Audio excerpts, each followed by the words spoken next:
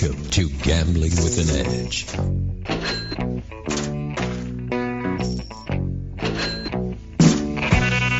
now, here are Bob and Richard. Good afternoon. Welcome to Gambling with an Edge. I'm Bob Dancer. And I'm Richard Munchkin. Our guest today is Dan Alban, a senior attorney at the Institute of Justice, an organization that frequently handles civil forfeiture cases. Since gamblers can find themselves in a civil forfeiture situation, we've invited Dan on the air to talk to us. Dan Alban, welcome to Gambling with an Edge. Thank you very much. To get started, what is civil forfeiture and how prevalent is it in this country? Well, civil forfeiture is when law enforcement seizes property, often cash, and instead of filing criminal charges to forfeit the cash, they attempt to forfeit the cash in civil court. And that means the owner of the cash is not entitled to all of the rights that a criminal defendant would receive. And if they lose their case, the government gets to keep the money. It is extremely prevalent in the United States at both the federal and state level. Approximately $2 billion every year are forfeited by the federal government, and even more by state and local law enforcement agencies. So it's a very large and common problem that people encounter. What is it that the Institute of Justice does? Well, the Institute for Justice is a nonprofit. Institute for Justice. I apologize. Yeah, no problem. The Institute for Justice is a nonprofit public interest law firm. We do constitutional cases challenging governmental abuse at the local, state, and federal level. And we litigate cases in four main areas, which are property rights, economic liberty, free speech, and educational choice. And our litigation about civil forfeiture falls under our property rights pillar. And we represent dozens of victims of civil forfeiture who had property seized, even though they, in most cases, are never even charged with a crime, and are trying to get their money back, usually life savings or their car, or even in some cases their home, because the police say there's some connection between a crime, often a crime that person didn't commit, and the property that the police want to seize. And so based on probable cause, police seize the property, and then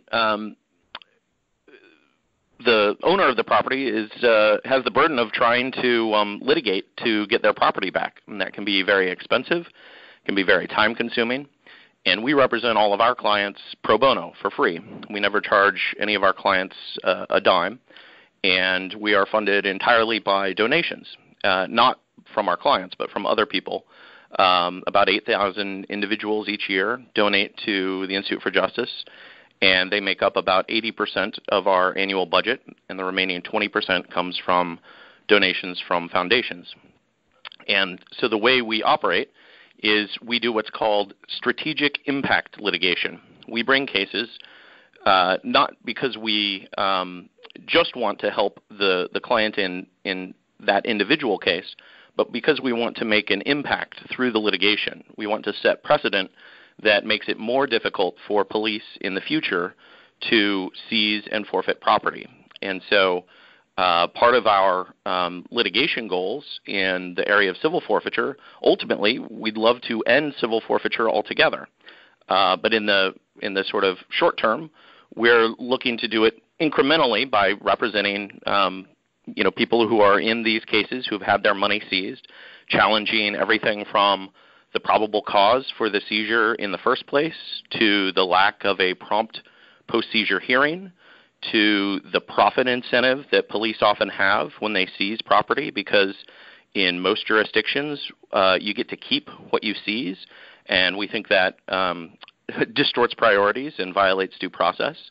And also we challenge forfeitures based on being an excessive fine. And just last year litigated a case in the U.S. Supreme Court where we won 9-0 on behalf of a man named Tyson Timms, who had a Land Rover seized because he was convicted of selling about $300 worth of drugs out of the car, and the police, in a separate action, tried to use civil forfeiture to forfeit the Land Rover. And judges in Indiana said, no, that seems a little excessive compared to the maximum fine he could face, and he was only sentenced to something like $1,200 in fines and 5 years of probation. It seems a little extreme to forfeit someone's $42,000 Land Rover over this minor of a crime. But the Indiana Supreme Court said, the excessive fines clause from the United States Constitution doesn't apply to the states. It only applies to the federal government. And we challenged that, took it up to the Supreme Court, and 9-0, the Supreme Court said, oh, yes, it does apply to the states, just like nearly every other provision of the Bill of Rights. So we litigate in a variety of areas related to civil forfeiture, representing all of our clients for free, with the ultimate goal of trying to end civil forfeiture altogether. You mentioned probable cause. We've had several guests on our show have had this problem happen. One of them in particular, I remember, was pulled over for driving the speed limit, and the cop told him that was suspicious because nobody drives the speed limit. So I guess my question is, what are the best things that our audience can do to try to avoid this and protect themselves in these cases? Sure. Well, there is only so much you can do if a police officer is determined to find probable cause, because police officers can basically generate probable cause on their own, either through dishonesty or simply being suspicious. So, yeah, you will see cases where someone driving under the speed limit is considered suspicious, cases where someone driving exactly the speed limit is considered suspicious, and of course driving over the speed limit is a basis for pulling someone over for speeding. So all of those long as have you avoid all three of those, you're fine, right? Well, yes, or don't fly and don't do any number of other things that could trigger a potential seizure. That said, there are some good guidelines you can follow. For one thing, don't ever consent to a search of your car or your person, your belongings, your room, your home. Even if you're confident that there is absolutely nothing that the police would find that would incriminate you in any way, you should never consent to a search, because things that are totally innocuous can be misinterpreted as somehow indicative of something criminal, and things that are totally legal to have, like stacks of cash, can be seized on that basis, and you can potentially save yourself a fair bit of trouble by not consenting to the search. Now that's not going to be a foolproof way of not being searched. If police can identify a source of probable cause to search you, then it doesn't matter whether you've consented to the search or not. But there's no reason to make it easy for them and just consent to the search. So that would be probably the first thing. The second thing is most criminal defense attorneys recommend not ever talking to the police, ever. And that includes even when you're very sure that you're not the one that they're investigating, because if you talk to the police, things can get distorted and they can use what you say against you in ways that are often very eye-opening. The police are allowed to lie to you, despite what many people think, and mislead you, and so they can approach you as though they are investigating someone else or looking into something totally unrelated to you as far as you know, and it may just be a pretext for getting information from you that they think is sufficient to justify probable cause and search your person, your car, your home, whatever it may be. The third thing is it's important to know that before we go on to the third thing. Sure. You're stopped by a police who wants the first thing they ask for is license and registration. Yes. So you're saying hand these over quietly. Sure. But not say a word. Yeah, ideally. I mean, that's what most criminal defense attorneys recommend. I don't think it's harmful to say something like, sure, give me a moment, or my registration is in my glove box, can I get it out, things like that. But anything substantive can be used against you. And police will often try to engage you in conversation and try to ask questions. A very common tactic is to sort of turn a pretty routine traffic stop into a drug interrogation. And that can go with any number of that can begin with any number of things, but often it's something like, hey, where are you headed today? Where are you coming from? Why are you driving at this hour? I see that you have license plates from X state. Is that where you're from? What brings you to this state? Pretty common conversation starters. And for most people, it's pretty instinctual to respond to that the same way you would a normal person. But what the police officer is actually doing is gathering information, gathering evidence that could be used as the basis for probable cause. And so, they're trying to find out, are you going from what they would call a known drug trafficking location, like a large city, to another large drug trafficking location, another large city. And they probably already know that you're on what they would call a drug trafficking corridor if you're on an interstate or major highway. So they will use that information as pieces of the picture that they want to paint to justify probable cause. So it's best to say, I'd either not say anything at all, or, I'd prefer not to answer that. Here's the information I'm required to provide to you. And if they keep pressing you, you can say, am I free to leave? And if they say no, you should probably say, well, before I answer your question, I'd like to talk to an attorney. And you can be very friendly and calm and polite about that. Police understand what's going on. They know. So you can tell them, look, I don't want to talk about anything else besides what you need to process this traffic stop. Here's my driver's license. Here's my registration. Let me know if you need anything else. And, if they do ask for anything else and it seems, something besides the rental car information or something like that, that's when you want to decline to provide the information and ask to speak to an attorney. Okay. And now back to your third thing. Sure. So the third thing that's important for people to know, and I suspect folks who are sort of in the gambling industry are familiar with this, but it is legal to travel with any amount of cash domestically, and it is also legal to travel with any amount of cash internationally. But if you leave the United States or enter the United States with more than $10,000, you need to declare that to customs before you depart. And there's a form that you can do that. It's available online.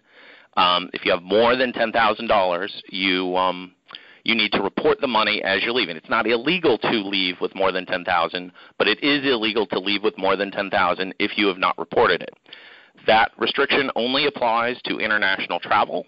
There is no limit on what you can take within the United States, and it's perfectly legal to have more than $10,000, not declare it to TSA or whomever else you might think you would need to declare it to, so long as you're traveling domestically. All of that said, it's often a good idea to have information supporting where the cash came from with the cash. So, for example, if you withdraw cash from a casino, you typically get the receipt and paperwork from that, especially if it's a transaction over $10,000. And it would be good to keep that information with the cash so that if officers do find probable cause to search you, and they find the cash, and the cash matches what's on the receipt, and the receipt, has the name of a casino on it, they can go, they can be assured that that is the source of the cash, and may decide not to seize it. It's certainly not foolproof, but it at least is a very relevant piece of information that if the cash is seized, your attorney will be very happy that you did that and have that information with the cash. And in many cases will prevent the cash from being seized at all, because they'll look at it, they'll say, oh, okay, so this is where that's from. One other point of information that I think people get mistaken a lot about the $10,000 limit is people know that when you make a transaction of over $10,000, either with a casino or with a bank or any other financial institution, that transaction gets reported to the government, to an entity kind of connected to the IRS. So occasionally people will deliberately try to avoid making a transaction over $10,000 to avoid that reporting requirement. Usually that reporting requirement, by the way, doesn't involve you doing paperwork. It's usually the bank employee or the casino employee or whomever else you're dealing with. They have to fill out an extra form reporting the transaction to the government. It's possible you'll have to sign it or look at it, but generally you don't have to do too much. It might take a little bit of extra time while you wait for the bank teller to fill it out. But these days it can be done electronically, and it probably won't be much of a burden. However, what people may not understand is it is illegal to deliberately structure your transactions to avoid the $10,000 reporting requirement. So if you would like to withdraw, say, $15,000, and instead of just going and withdrawing $15,000 and having the currency transaction report filed with the government, you go and you draw $7,000 in the morning and $8,000 in the afternoon, or $7,500 one day and $7,500 the next. If the purpose of that is to avoid that reporting requirement, that is structuring, and it is illegal under federal law.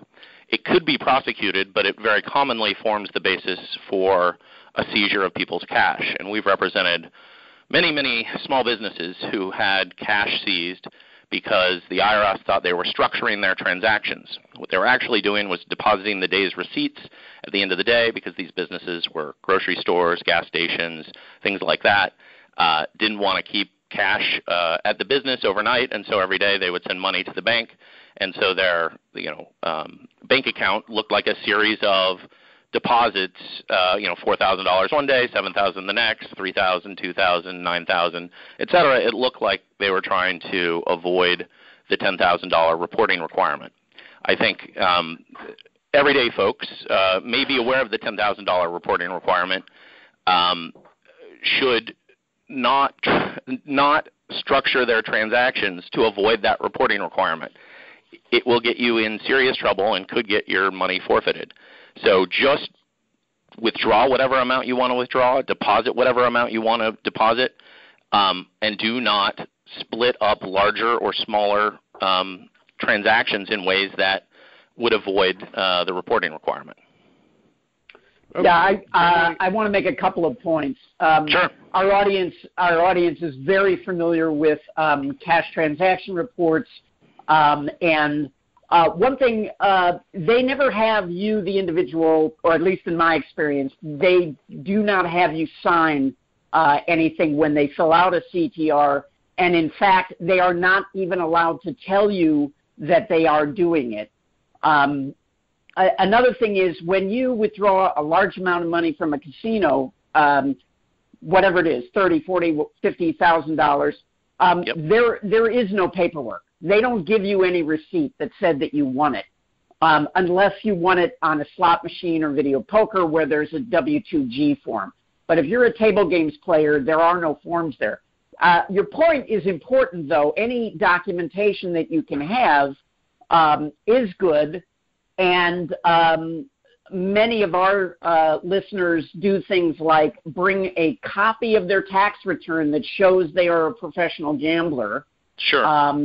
And the other thing is, some of them carry a copy of a letter from an attorney that says, my client is a professional gambler, he carries a large amount of cash, and, those kind of details. So that's another possibility. If you are withdrawing from a bank, then you can ask them for some kind of receipt or whatever.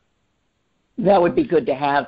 And on the structuring front, something that I have done in the past is the opposite of structuring. I've made it a point to deposit or withdraw over $10,000 so that I can show a history of not trying to structure. if I have these things done in the past, then the idea that I would somehow be avoiding it this time at least can be argued.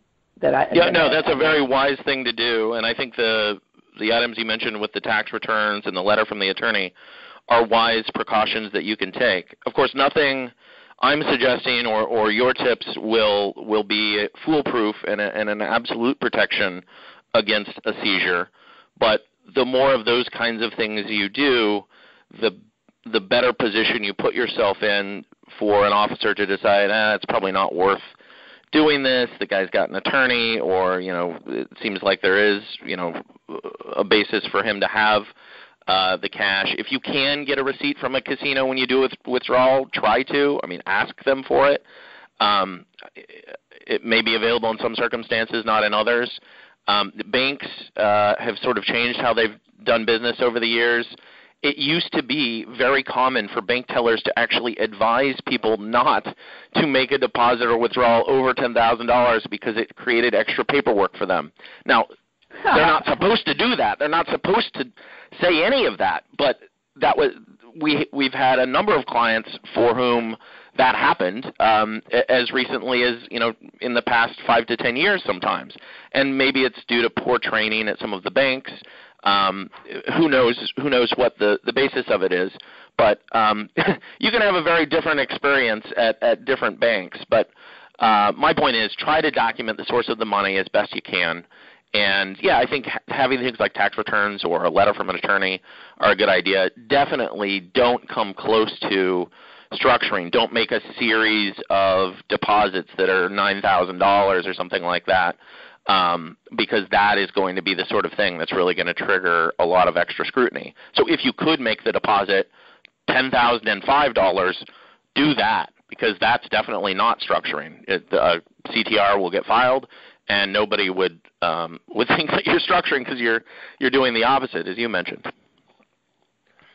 We've had guests on our show who were stopped for civil forfeiture reasons, and in this particular case, they were not physically searched. They had a considerable amount of money in their pockets, which the police were not after at all, while the police were looking at the car. In general, if it's a small enough amount, say 20 or 30,000, that you can have it in your pockets rather than in the glove box or in the spare tire or blah, blah, blah. Is money in your pocket any safer at a traffic stop, civil forfeiture-wise, than money hidden elsewhere? Not necessarily from a legal standpoint, but from a practical standpoint, it might be a little bit. I have also heard of situations where people have had their bags or vehicle searched, but not their person. And even women with purses. I've had potential clients where the officer went through their luggage, but not their purse. Didn't ask how much money was in their wallet. So yes, that could potentially enable you to not have the police discover the money when they search you. However, I would caution that having the money on your person could be considered an additional element of probable cause, because as unusual as it might be for someone to carry around $20,000 or $30,000 in sort of normal life outside of gambling or certain other businesses that require a lot of cash, it's even more unusual, I think, to have that money on your person rather than in a briefcase or something like it. So there's kind of a plus and a minus to it. I think police typically do search someone's person, but they don't have to, and sometimes they forget or are just focused on looking in the car for hidden compartments or something like that, and not on the person themselves. So it's kind of a decision you have to make yourself about what you feel comfortable with. But there is some chance the police will not search your person, and there is some chance they will not notice that your pockets are perhaps bulging a little bit with stacks of money, and if so, then that money obviously wouldn't be seized and forfeited. There's also the possibility they consider that to be highly suspicious and an element of probable cause to justify the seizure. So it's kind of a damned if you do, damned if you don't sort of circumstance, but I think your listeners can probably play the odds as they see fit. It seems that there had been a trend away from this at the federal level for a period of time. Is that true? And what about the state level and on down? So there was a period during the late Obama administration when Attorney General Holder had shut down part of the equitable sharing program, which is a federal program where the federal government participates with local and state governments to do civil forfeitures under federal law. And so under equitable sharing, cities and states can turn seizures over to the federal government to process as forfeitures, and the name equitable sharing comes from the fact that if the forfeiture is successful, DOJ keeps 20% of the money that is seized, and 80% goes back to the state or local law enforcement agency. What Eric Holder shut down was one part of that program called adoptive sharing, and those are situations where the federal or state or the local or state law enforcement agency has not had any prior arrangement with the feds about equitable sharing. It's just kind of a one-off thing. They have a big seizure, or for whatever reason they don't want to do the seizure under state law, and they contact the feds and they say, hey, would you like to take this over? Those seizures and forfeitures make up only about 10 to 20% of the federal equitable sharing program. The vast majority of those seizures are part of joint task force seizures, where there's already a relationship between local and state law enforcement and their federal partners, and they usually have some sort of agreement that they've entered into that governs how seized property will be handled. And roughly 80 to 90% of federal equitable sharing seizures are done as task force seizures, not adoptive seizures. That program was not discontinued under the Obama administration and under Eric Holder's new policy. So what Eric Holder changed was not insignificant, but it was a pretty small change in the grand scheme of things. And that also did not change federal forfeiture policy at the purely federal level. If it's federal agents seizing property, none of that was affected by Attorney General Holder's policy. Despite that being a fairly minor change in the grand scheme of things, when the Trump administration came in, the decision was made to reverse that policy. And Jeff Sessions, the Attorney General at the time, was very much a proponent of civil forfeiture. In fact, probably one of the most prominent proponents of civil forfeiture. And so he didn't think that there should be really any constraints on what DOJ could do, and rescinded the previous policy that Attorney General Holder had adopted. And so that has gone back into effect. Adoptive sharing forfeitures do continue now. In terms of whether that trickled down to the state and local level, obviously during and I think it was about a 1.5 or 2 year period when these adoptive sharing seizures weren't available, that certainly led to a reduction in the number of those kinds of seizures. It was nearly zero. I think there may have been a few instances where there were some paperwork mess-ups, but in general, for a time being, the local and state law enforcement could not do those adoptive sharing seizures with the feds. So that meant they either had to partner with a task force or process it under state law. That's no longer the case. They can continue doing that after Attorney General Sessions changed the policy back to the way it was before. So policy-wise, not a lot has changed at the federal level. There was a change this summer.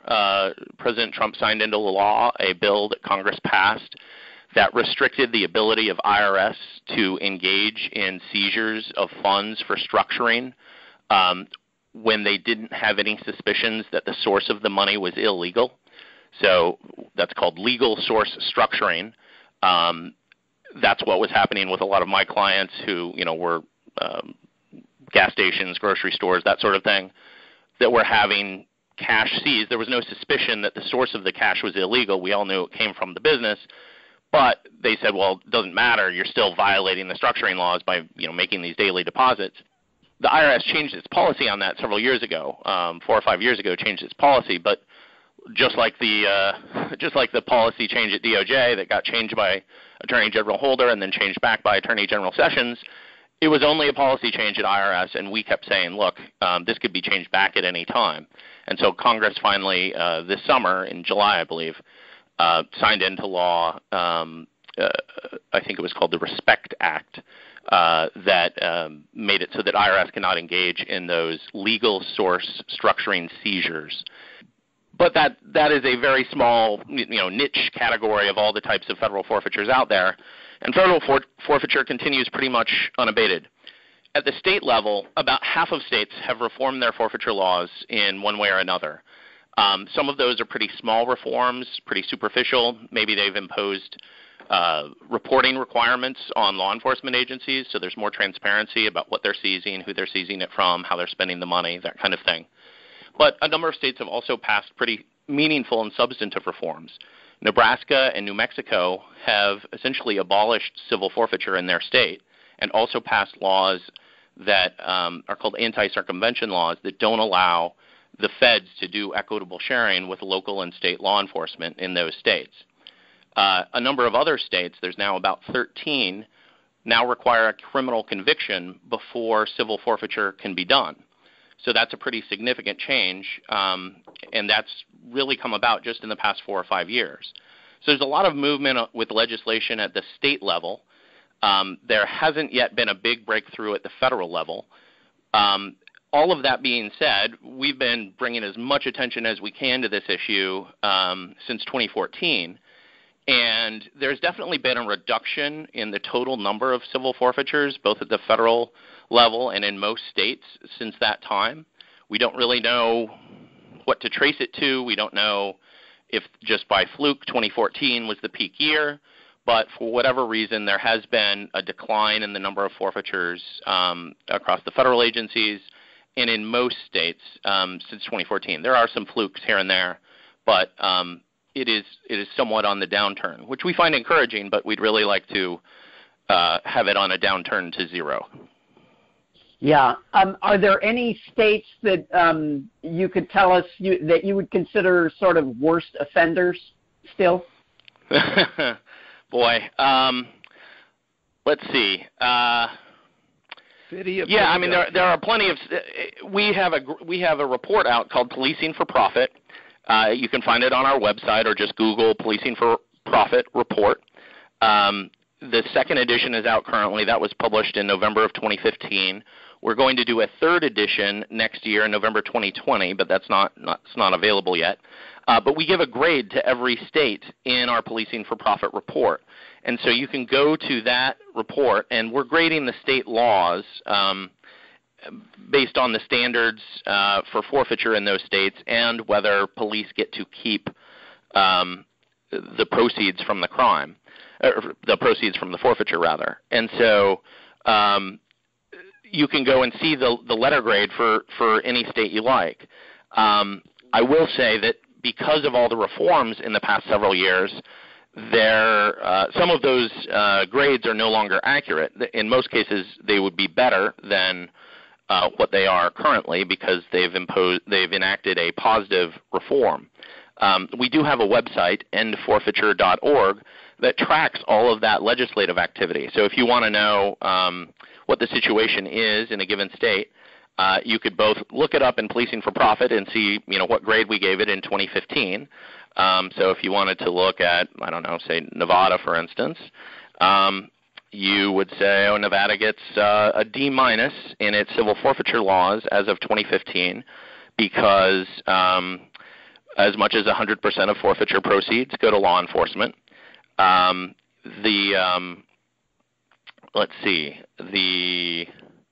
There were some reforms in 2015, but they didn't go very far. So the standard to forfeit property in Nevada under state law is clear and convincing evidence, which is a bit higher than the preponderance of the evidence standard at the federal level and in most states.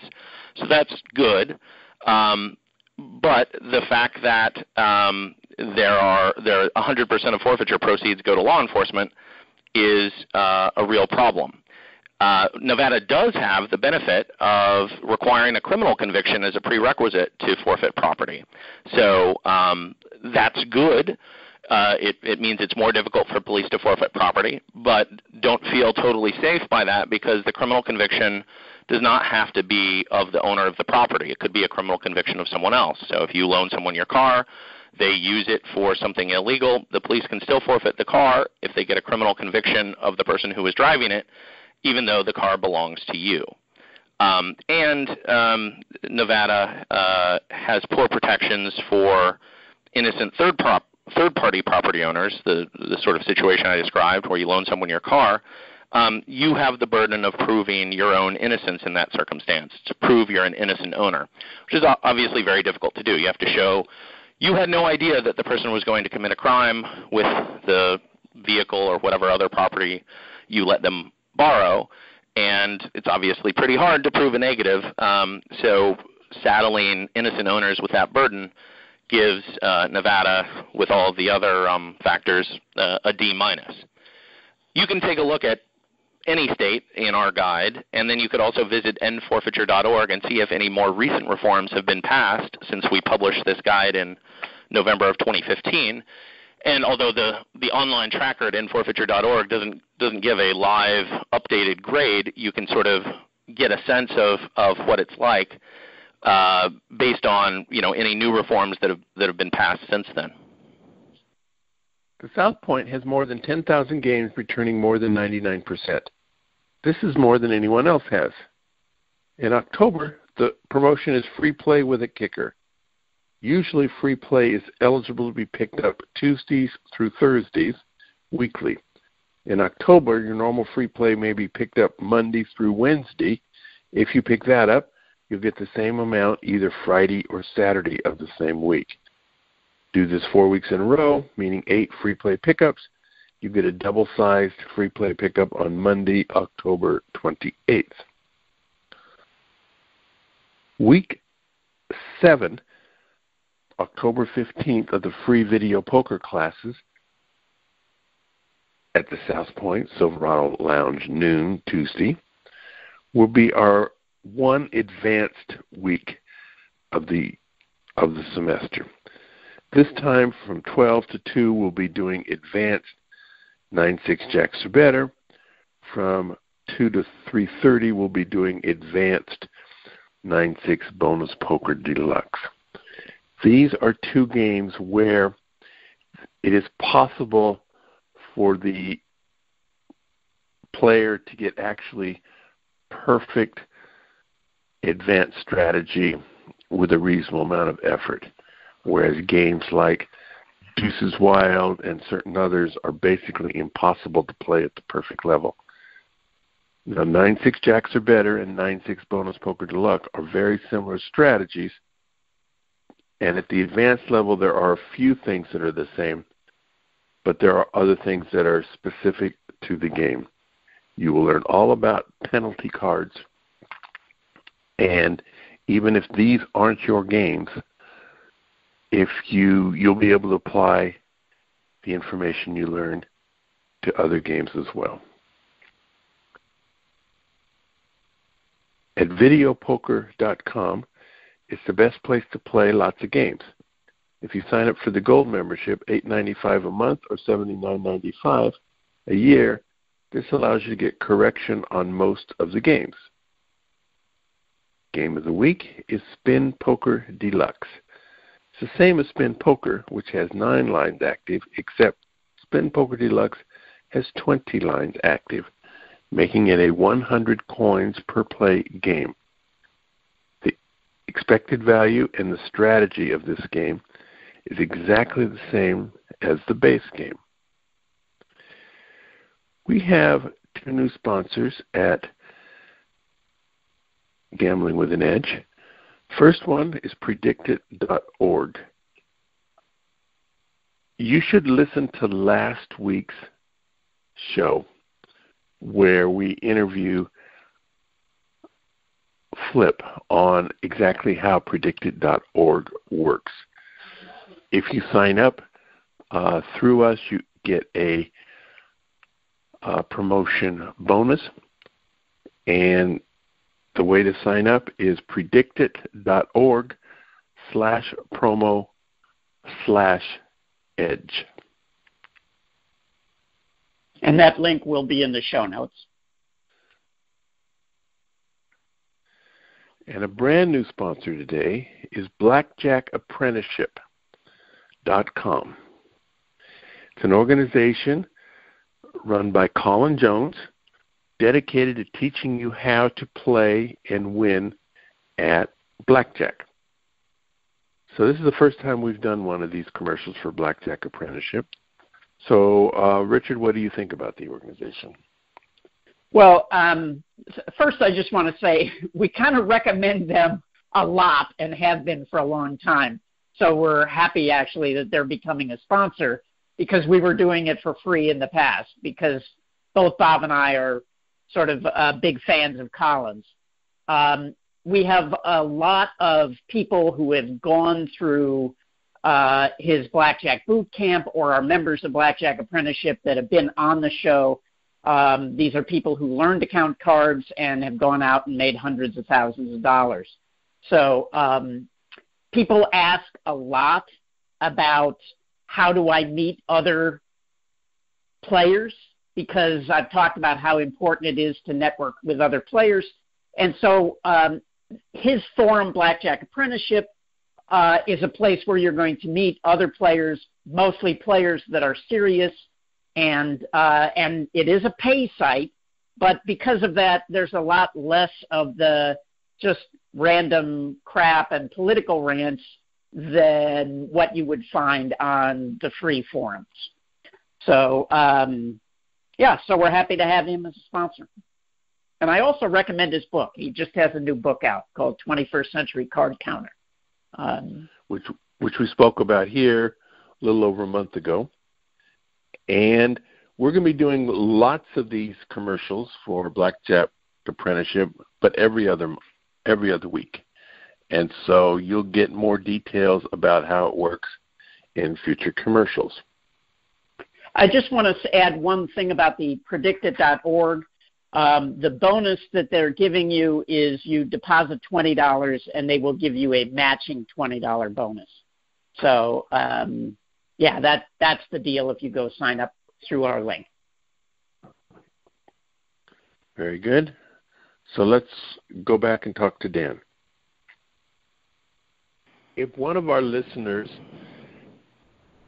is a victim of civil forfeiture and they think their case might be suitable for your organization to look at, how would they proceed? Well, they should contact us. We have a form on our website where you can, and our website is ij.org, just the letters I and J, as in Institute for Justice, ij.org. If you go to ij.org, there's a form that you can fill out to report abuse. You can fill out a potential client form and let us know what happened to you. If it's civil forfeiture related, we actually have a specific form for civil forfeiture that gets additional information so that we know like what the forfeiting agency is or what the seizing agency is. We ask specific questions about the facts of the case, the location of the seizure, that sort of thing, and then we will review it and we'll contact you if we think it's a potentially promising case. We have a gentleman named Adam Linthicum, who is our forfeiture intake coordinator. He spends all of his time basically looking at these potential clients who send in forms and calling them and getting more information, getting their documents, and then meeting with attorneys about their potential case to see if we think it's worth going forward. And, if it is, then we follow up with the person and try to arrange a time to talk and, sort of go through their case and find out kind of how comfortable they are with, potentially being featured in our media efforts, because one of the things we do at IJ is we don't just litigate cases in the court of law. We also litigate them in the court of public opinion. And so one thing that I know might make some of your listeners uncomfortable is, we try to get our clients in the news. We, would love them to be on the front page of the Washington Post or the New York Times. We'd love them to be on, the NBC Nightly News or CNN or whatever outlet is interested, and often, especially local outlets, are interested when we launch a case. And so part of our efforts to win a case are to bring public pressure through the media, let people know that this is going on, that it's a real serious problem. And so we do that through media outreach. And it's an important part of how we litigate our cases. I know, for some gamblers, they don't particularly want lots of attention or publicity, but that's just how we operate. We also provide referrals. If it turns out, for whatever reason, we wouldn't be a good fit to represent someone, we are in touch with a number of forfeiture attorneys across the country, some of which might be willing to represent people pro bono in the right circumstances. Others will charge a fee, and we can put people in touch with those attorneys if we think the case is maybe not a good fit for us. But everyone deserves representation, and there are plenty of people out there with good cases that don't want to go public with it, or there's various other things going on in their lives that would make it not a very good IJ case, but still a winnable case that we can help them find an attorney who might be able to win it for them. If someone wished to make a donation to the Institute for Justice because they think you do good work, how would they go about that? Probably, again, the easiest way would be to go to our website, ij.org, and there's a place where you can click on at the top, Give Now. It's right next to the Report Abuse button. Report abuse if you have a case. Give now if you'd like to donate. We'd certainly appreciate your donation. Go to ij.org, click on Give Now, and your money will support us as we continue to fight the good fight to try to put an end to civil forfeiture. All right. We only have a few minutes left because you have an important phone call immediately after you hang up with us. But since we're talking about phones, if you were in a traffic stop and you had a lot of money, in general, would it be a good idea to turn on an iPhone camera on video so it's basically just recording the voice that's going on and just laying it on the seat of your car and let it record for as long as the police are there? In general, would that be a smart idea or a really stupid idea? In general, I think that would be a really good idea. But let me offer a couple caveats and a suggestion about how to do that. First, the suggestion about how to do that. The ACLU has an app that you can download that allows you to record police incidents, any encounter between citizens and police. And they encourage people to just do it even if they're not the ones involved in the encounter. If you're a bystander, record the interaction in case something goes wrong. You can just download it for free on the App Store or however you download something, Apple Store, whatever it is. I'm sure there's a version available for your device. What's good about that is it immediately uploads the video so that even if your phone is seized and everything on it is deleted, that video is uploaded to the cloud and the website that the ACLU would make available to you and your attorney or whomever else in case the phone is seized. So that's the important thing to know. The other thing that you should know is that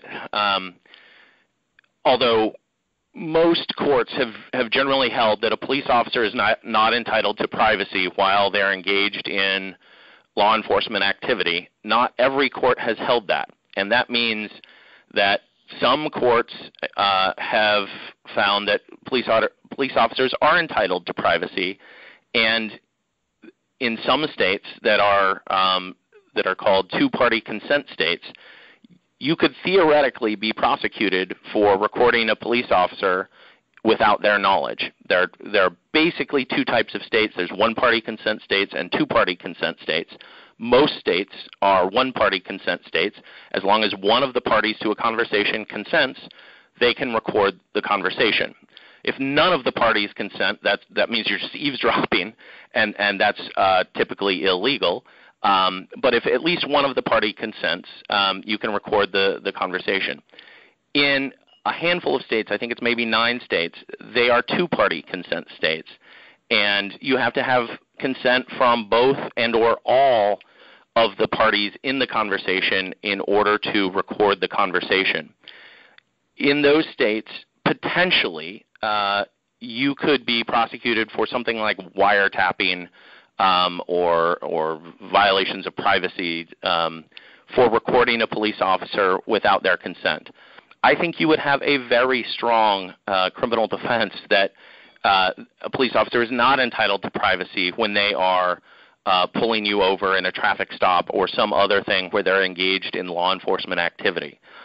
If, though, you were just recording a police officer, I don't know, maybe on a break, or somebody who's an off-duty police officer who's, just at a bar or at a concert or something like that, and they didn't consent to it and you're recording their conversation surreptitiously, that could be potentially problematic. But I think that's a pretty different circumstance than what you're talking about, where a police officer is pulling you over on the side of the road, or you're otherwise engaged in some kind of stop by a police officer. In those circumstances, yes, I think it would be a very good idea to hit record, ideally on the ACLU recording app, so that you can get video and or audio of what happens, and it would be uploaded live via streaming to the ACLU's cloud, and you don't have to worry if your phone is seized as part of the stop. Thank you, Dan. I would just add the ACLU app blacks your screen also, so you don't know that the recording is going on if you look at the phone. Yeah, it's a great feature, and strongly recommend people downloading it and using it, not just when you're stopped, but if you see a police stop and you have time to record it, I recommend doing so, because that's how we find out about police abuse. Thank you, Dan Alban, Institute for Justice. We know you have another phone call to take. Thank you very much for sharing your time with us. It's my pleasure. Thank you so much for having me. At the end of our shows recently, Richard and I have been doing a recommended section. Today, it is my turn. And there's fewer lounge acts in Las Vegas than there used to be. The one that Bonnie and I like the most is Wes Winters at the South Point. Wes Winters is a piano player and singer with a huge variety of music that most people older than 40 know all the songs, and the younger ones know some of the songs. There's dance floors, and many people get up and dance. And you can sit and enjoy the music for free. There's bar service, and it's a pleasant evening. We go regularly, depending on what else is happening in our life. It's Friday and Saturday night, 6:30 to 9, and sometimes 6 to 9, and it's hard to know which is which. And there's a lot of regulars there. It's a lot of fun. We enjoy it. So actually, you're bringing that up. My recommended is actually something else, but you're mentioning that made me think of the Italian American Club on Saturday and Sunday nights. Yes. Has Jerry Tiffy in the lounge. And yes, I know Jerry. Talk about old school Las Vegas, sort of Frank Sinatra, Rat Pack kind of music, and a lot of old-time Vegas-type characters at the Italian American Club. So that's a place that I like to go sometimes on Saturday or Sunday night. But my recommended for this week is the television show that I'm currently into, which is called Mindhunter. It's on Netflix. There are 2 seasons of it, and it is based on the formation of the behavioral science unit of the FBI that first came up with the term serial killers. And it's a really good show. So that's the show I'm currently obsessed with. So I can recommend that this week. Very good. Thank you, Richard. Go out and hit lots of royal flushes, everybody. Good day.